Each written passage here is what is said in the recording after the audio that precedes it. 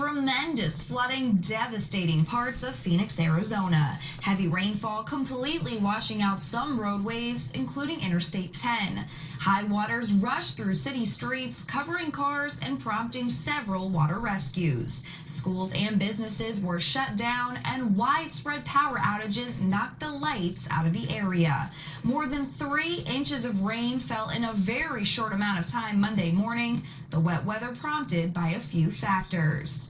A weak upper level system across California focused the moisture coming in and out of Mexico into an area of rain and thunderstorms that sat right over Phoenix. And this flooding, soaking rain is expected to continue in the Phoenix area and throughout parts of the Four Corners throughout the day Monday and once again on Tuesday. Major travel delays will remain a concern.